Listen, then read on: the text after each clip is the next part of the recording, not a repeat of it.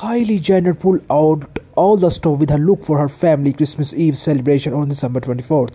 The youngest Jenner sibling was definitely in the holiday spirit as she rocked a plunging burglar dress for the occasion.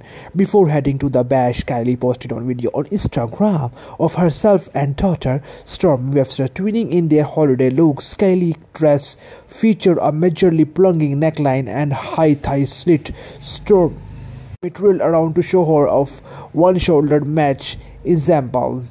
The pictures look gorgeous. The Jenners have been massive Christmas Eve parties since before Kylie was born, but the event was cancelled in 2020 and 2021 due to the coronavirus. In 2021, the family had a scaled-down version of the event, keeping it limited to just family and close friends.